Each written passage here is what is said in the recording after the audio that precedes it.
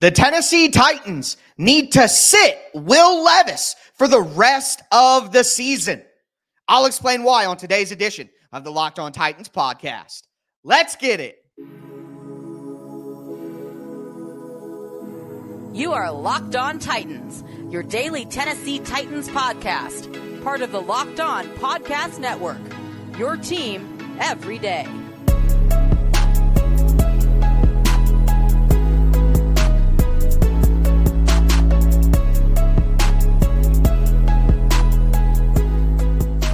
Welcome to the Locked On Titans podcast. I am your host, Tyler Rowland. Titans fans, today's edition of the Locked On Titans podcast is brought to you by Game Time. Download the Game Time app, create an account, use the code LOCKEDONNFL for $20 off your first purchase. Last-minute tickets, lowest price, guaranteed. We got a lot to discuss on today's show. Number one, the Titans need to sit Will Levis down for the rest of the year. Also, who should play at quarterback then, Ryan Tannehill or Malik Willis? And then finally, is anyone on this offensive line good enough to bring to next year's team? We're going to discuss all of that. Before we do, thank you for making the Locked On Titans podcast your first listen each and every day. Remember, Monday through Friday, Tennessee Titans content all year round, always for free. Make sure you get subscribed, stay subscribed. It's your team every day here on the Locked On Titans podcast. Shout out to my everydayers out there who listen Monday through Friday. Couldn't do it without you. Let me know who you guys are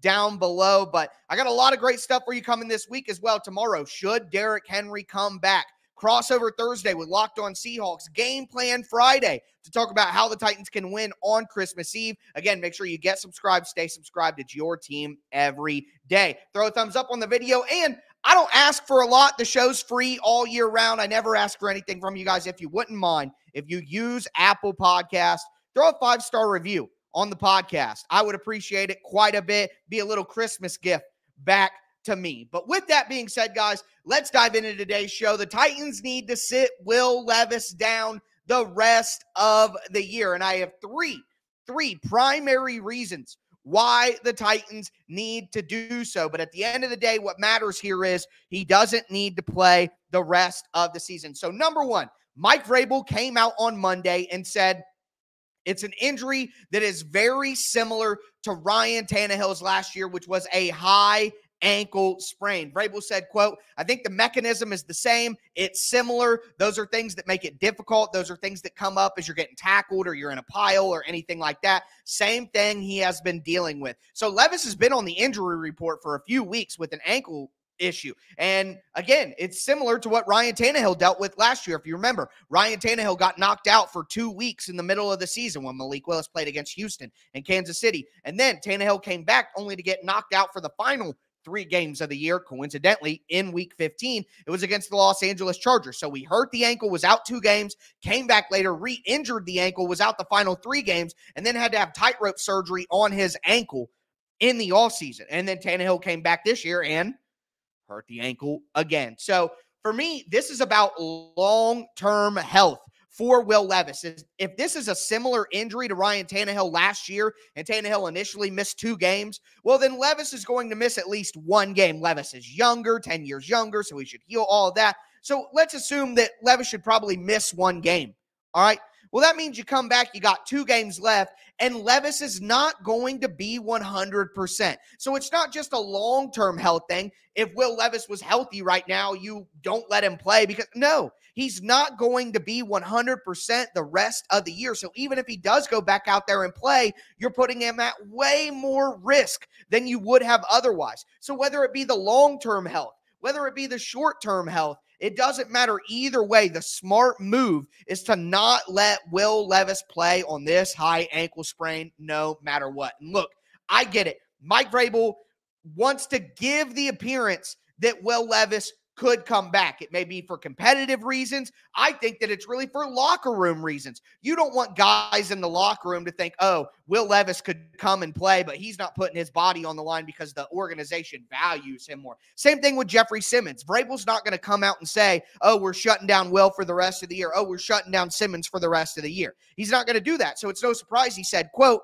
I don't think that necessarily weighs into the decision right now. Talking about whether Levis and the record for the Titans and being out of the playoffs should matter. He says, we want to make sure that he can protect himself. He can do his job up to the expectations we have. Really, the most important thing is that the player can protect themselves out there during the game. It's Monday right now. He's sore like a lot of guys. We'll see how things go. I know that sounds like Vrabel wants to put him back out there, but I'm telling you, Vrabel wants to say that to keep the culture right, to let guys know that if players are healthy enough to play, they will play. But you have to know behind the scenes, they're like, we cannot let this guy go back out here with, even if he's healthy enough to play, he's still not going to be at 100%. And behind this offensive line, there's no reason to risk it. And as we were saying, the Titans' playoff dreams are dead. So Will Levis's long-term health is number one, but number two, the playoffs are dead. So what are you going out there and putting Will Levis at risk behind this offensive line for? There is no possibility to make the playoffs anymore. You're eliminated. So why would you put a less than 100% rookie quarterback Will Levis out there to get slaughtered when the playoffs are dead? Look, if the playoffs were still a possibility and Mike Vrabel was saying, hey, Will Levis wants to go out there and play and fight for the playoffs, and I could at least buy it, but there is no playoff dream. And not only is there no playoff dream, the Titans are better off losing. They are better off losing the rest of their games. So whether it be Levis's long-term health or the Titans' situation as a team, both of them say don't play Will Levis. And then finally, again, the offensive line. The offensive line is not going to get better. So if Will Levis comes back at less than 100% with no playoff dreams, needing to lose, what's going to happen to him? He's probably going to get hurt again or get hurt worse. The Titans avoided a catastrophe that Will Levis didn't tear his ACL, dislocate his knee, tear multiple ligaments. I mean, they cannot tempt fate again by putting him out there. Jalen Duncan gave up 3 sacks and 8 pressures against the Texans. 3 sacks and 8 pressures against the Texans. All right. I want to give you another stat here. And shout out to Wes on Broad on Twitter, Titan Stats. He says, or not says, but pointed out, the most pressures allowed by an offensive tackle this year in the NFL is Orlando Brown of the Bengals with 50 pressures. 50 pressures. The most sacks allowed by an offensive tackle, Mekhi Becton for the New York Jets, 11. So 50 pressures and 11 sacks are the worst performances by offensive tackles in the NFL this year. Titans left tackle spot with Dillard and NPF and Duncan and Radunz at left tackle. The Titans left tackle spot, 76 pressures, 20 sacks. So 11 sacks and 50 pressures are the worst individual numbers. The Titans left tackle has given up 20 sacks and 76 pressures. Think about that. 9 more sacks, 26 more pressures. The Titans have already given up 50 sacks this year. They gave up 49 last year. So whether it be Levis's long-term health or short-term health, whether it be the Titans' situation as a team, or whether it be this offensive line, those are 3 great reasons to not put Will Levis back in the lineup. Period. Do not play him. So if Levis doesn't play, though, should it be Malik Willis? Or should it be Ryan Tannehill? Let me know whether you think Levis should go back in this year. Let me know who you think should play instead of Will Levis, Malik Willis, or Ryan Tannehill down below. I'm going to give you my answer. And towards the end of the show, we're going to talk about the offensive line, dive into some numbers there, because I think other than Peter Skoronski, there may be one other guy who could be on next year's offensive line. Before we get into all of that, though, do want to let you guys know that today's episode is brought to you by Game Time. Game Time is the best place to buy tickets. No question about it. They have killer last-minute deals, all-in prices. I hate these ticket places where they tell you what your price is and then you click to actually pay and it's like $50, $60 more for each ticket. You're not going to have that with Game Time. You get a great view from your seat, an accurate view from your seat. That might be my favorite feature from Game Time. There are so many, though. I'm not going to do my rankings now. And Game Time has a best price guarantee. Take the guesswork out of buying tickets with Game Time. I've bought tickets for basketball games, baseball games, all kinds of stuff. And it's not just sports. I mean, they have football, basketball, baseball, but they have concerts, comedy, theater, and they have this thing called zone deals where you pick the section and Game Time picks the seats for an average of 18% savings. And with the Game Time guarantee, you'll always get the best price. If you find tickets in the same section and row for less, Game Time will credit you 110% of the difference. Download the Game Time app, create an account, use the code LOCKEDONNFL for $20 off your first purchase. Terms apply. Again, create an account and redeem the code LOCKEDONNFL, LOCKEDONNFL for $20 off. Download Game Time today. Last-minute tickets, lowest price, guaranteed.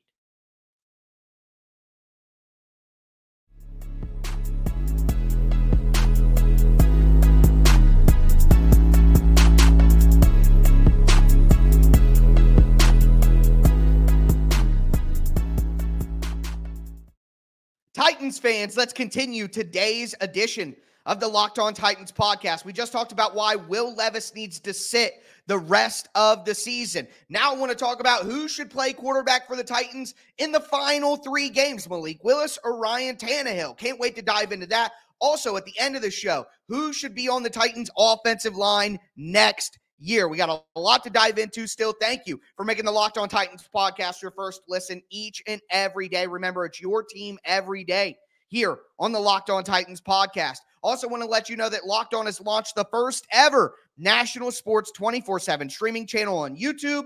Locked On Sports Today is here for you 24/7, covering the top sports stories of the day with local experts like me from Locked On. Also, national shows covering every league like Locked On NFL, which I do on Thursdays. Make sure you guys check it out. Go to Locked On Sports Today on YouTube and subscribe to the first ever national sports 24/7 streaming channel. Be a part of history. But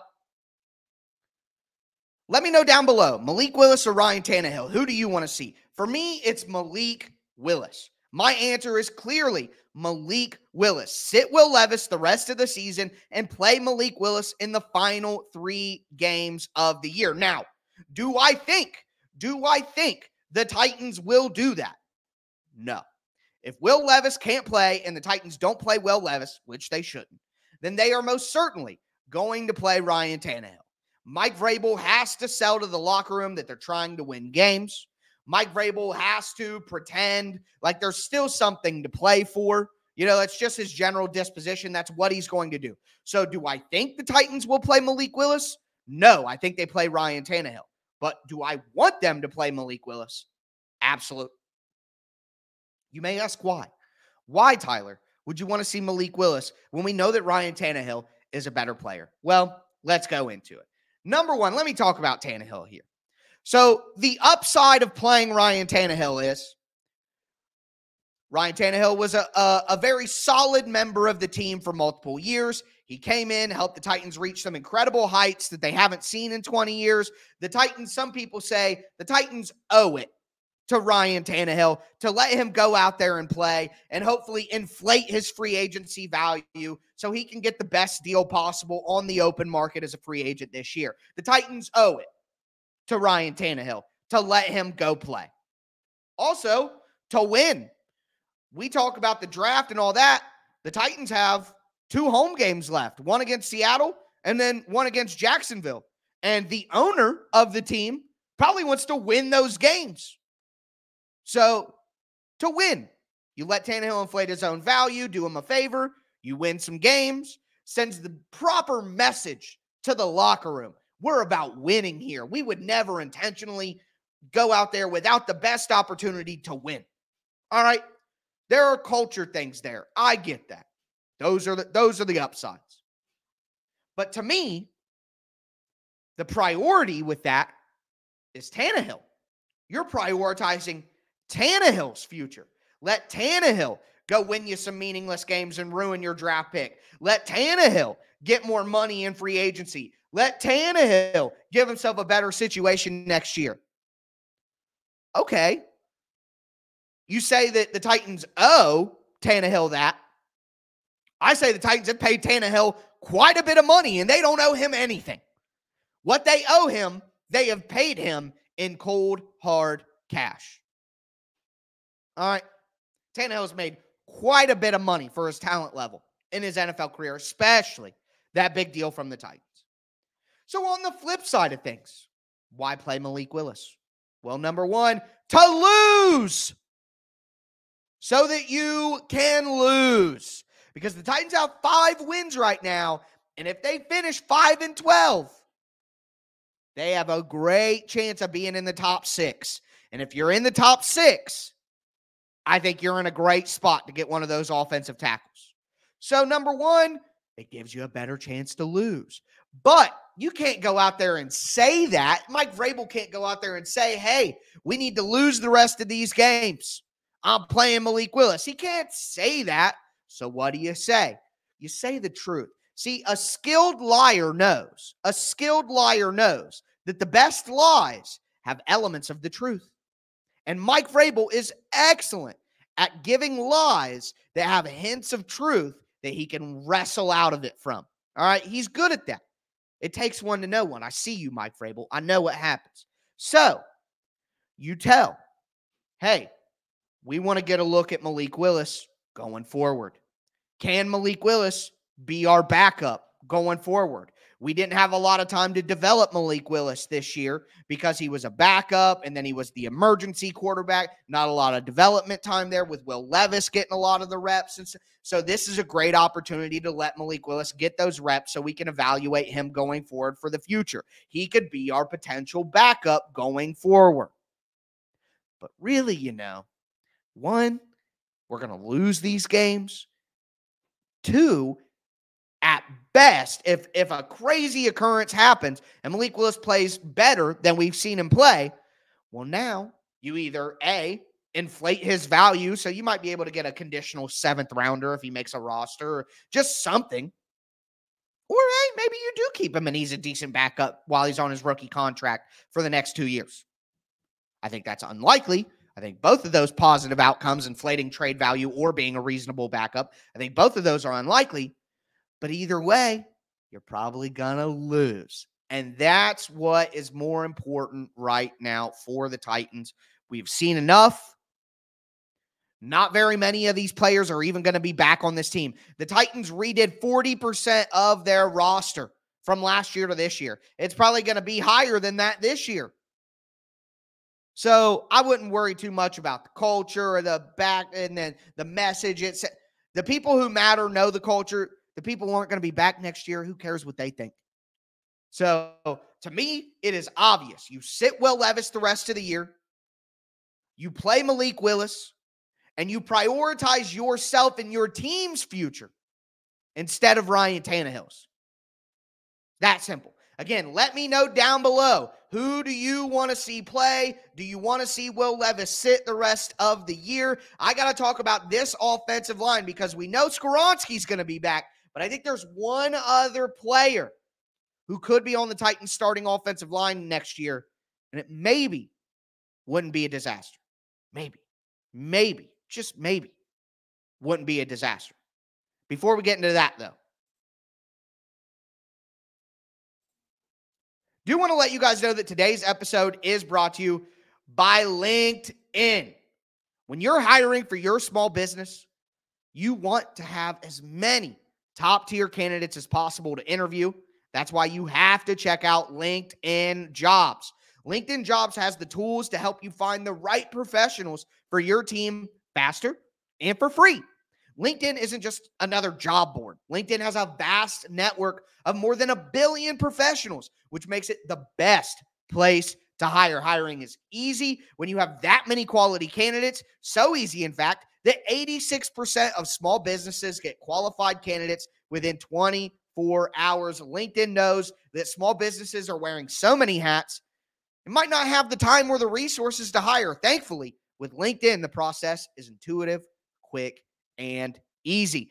Post your job for free at linkedin.com/LockedOnNFL. That's linkedin.com/LockedOnNFL to post your job for free. Terms and conditions apply.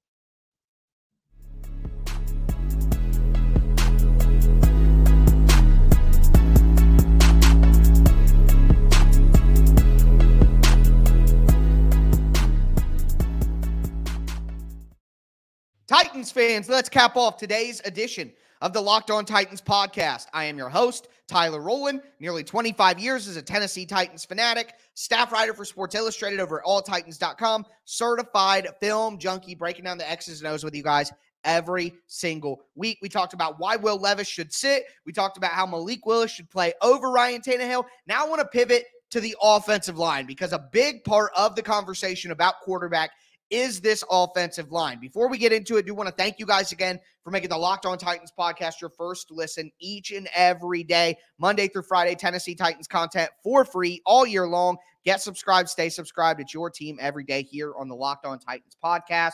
Again, if you guys wouldn't mind, a little Christmas present to me. The show's always free. I don't ask for a lot. If you could get some 5-star reviews on Apple iTunes, on Apple Podcast, I would greatly appreciate it. Okay? Thank you very much. Appreciate all you guys. Tighten up. But we talked about the offensive line in the first segment with Will Levis when we talked about one of the primary reasons that the Titans shouldn't put Levis back on the field this year, and it's that offensive line. It's not going to get better. Again, the Titans have 50 sacks this year, already one more than they allowed last year. It's crazy to believe. The Titans' left tackle position has 26 more pressures than the most pressures by any offensive tackle in the NFL, has 9 more sacks than any offensive tackle has allowed in the NFL this year. So absolutely despicable pass blocking and blocking in general from the Titans' offensive line. But that doesn't mean that there still aren't some players from this year's offensive line who should be on next year. I don't think that the Titans necessarily have to replace all 4 starters outside of Peter Skoronski. I think there could be one other holdover. One other. Now, I think that in reality, that one other holdover is probably going to be Aaron Brewer. Aaron Brewer is a plus run blocker. He's terrible in pass protection, but he's going to be cheap. He's young. He knows the team. He knows the system. He knows the locker room. I could see Mike Vrabel saying, hey, we'll bring back Aaron Brewer for $5 million if we put 3 better offensive linemen around him next year. He could probably be the 5th best offensive lineman on a decent offensive line. I could absolutely see that happening. But for me, if there was one player other than Peter Skoronski that I would like to see back on next year's offensive line, it's Dillon Radunz. And not at right tackle. All right? Not at right tackle. He's playing right tackle right now. That's what the Titans need to do with who's available and who's healthy. He's probably the 2nd best offensive tackle that the team has right now. Skoronski would probably be better at left tackle, but he's not going to play left tackle long term, so I get why they're not moving him there. So for the time being, Dillon Radunz is the best left tackle on the team, or the best offensive tackle that's available on the team. But I don't think he should play offensive tackle next year. I think that he should play right guard. So Dillon Radunz was the Titans' best offensive lineman yesterday. He was first in pass block grade by 17 points, had a 69.8, 0 sacks allowed, only 1 pressure. He had a 69.4 run blocking grade, which was also first among Titans offensive linemen by 4 points. So he was first in pass blocking grade, first in run blocking grade, only gave up 1 pressure and 0 sacks. Dillon Radunz has played pretty well at times. Now, do I think that Dillon Radunz can be an offensive tackle? No. At this point, we've seen enough. But do I think that Dillon Radunz can be just as good as Daniel Brunskill at right guard? Yes, I do. Yes, I do think that, as a matter of fact. And this year, Daniel Brunskill cost the Titans $5 million. Well, next year, Dillon Radunz is only $1.5 million. He's going to have a cap hit of $2 million with salary and bonus. So do you want to pay Daniel Brunskill $5 million or Dillon Radunz $2 million?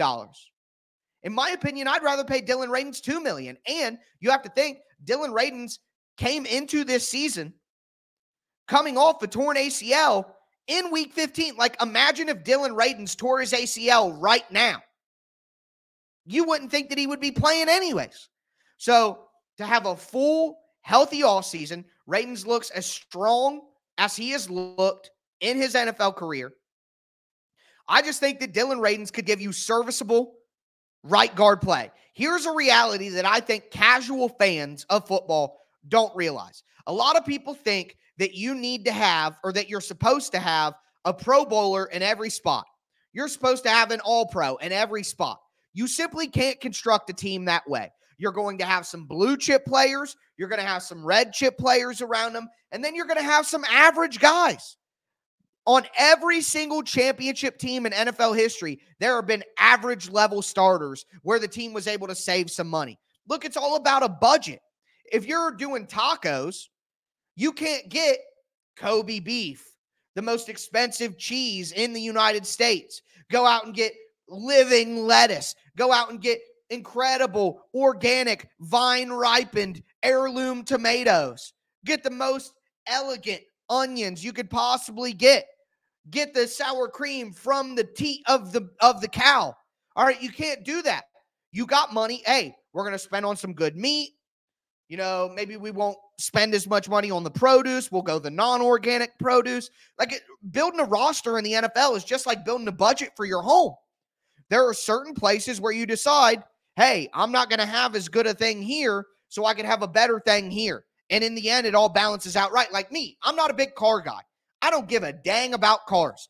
If I hit the lottery today, I would drive my 2016 Kia Sportage for the next 5 years. I do not care about having a good vehicle. I don't care. As long as it gets me from A to B and back to A again, which people seem to forget all the time. They all want to go from A to B. They forget that you got to get back to A again, ladies and gentlemen. So I want something to get me from A to B to back to A. All right? What I would rather have is a better house with a studio for my podcast, with a laundry room upstairs next to the bedrooms, with an island, with a nice exit room on the back porch, with a good backyard and a nice neighbor. I care more about things like that. All right? That's what I'm about. So the whole point is you have to budget. And sometimes you need a $2 million right guard who may be the fifth best offensive lineman on your team, but you have a first-round pick at left guard, a first-round pick at left tackle, a high-priced free agent at right tackle, and then a mid-round pick or another veteran free agent at center. The Titans are going to have Aaron Brewer or Dillon Radunz on the starting line next year. There has to be a place on the starting offensive line where they get some bang for their buck, where they get some budget help. That's going to be Skoronski on a rookie deal. That's going to be an offensive tackle probably on a rookie deal. And then you pay a veteran center to come in. You pay a veteran right tackle, and you have Dillon Radunz at $1.5 million, $2 million on the cap. That is the way to do it. You have enough talent, high-end talent around it that you can do it. I feel the same about defense with linebacker. If you pay a lot of money for two good pass rushers and you pay decent money for two good players in the secondary, you should be able to go cheap at linebacker and be able to go cheap at nose tackle and be able to go cheap at one of the interior offensive line spots and be able to go cheap at running back. Those are the places where you go cheap. One of your safety spots, your linebacker spots, your nose tackle spot, one of your interior offensive line spots, and your running back. That is where you go cheap in the NFL to get maximum roster value. So I want to see a first-round offensive lineman or a free agent at either of the tackle spots, whichever you want to go. Skoronski at left guard, Dillon Radunz at right tackle, and then a mid-round pick or a free agent signing at center, or Dillon Radunz at right guard. So free agent, early round offensive lineman filling the tackles, Skoronski and Radunz at the guards, and a free agent or another veteran or a veteran free agent or a mid-round pick at center. If the Titans got Joe Alt and then Powers Johnson from Michigan, which I don't think he's going to be there in the second round, but hey, we're absolutely cooking. And there are a lot of you guys out there who watch more college football than I have. I don't dive deeply into the draft until later in the year after the season's over because I'm busy watching film of the Titans and analyzing the Titans. But you guys can let me know too, on some of your favorite college teams. There are interior offensive linemen in this draft who you can get in the second round or the fourth round to come in and compete with Aaron Brewer if that's what you want to do. I would prefer to go out and get a veteran free agent and maybe draft somebody late in the draft to bring in and let Aaron Brewer go. Honestly, I'd be okay with that. But let me know if you think Dillon Radunz is worthy enough to be a holdover at right guard, not offensive tackle. He's not a tackle. We see that at right guard going forward. Am I crazy? Am I crazy? Which I just might be. But with that being said, folks, going to be back with you guys tomorrow to talk about whether Derrick Henry should be back with the Tennessee Titans. That is going to do it for me. As always, I am your host, Tyler Rowland, and this was Locked On Titans.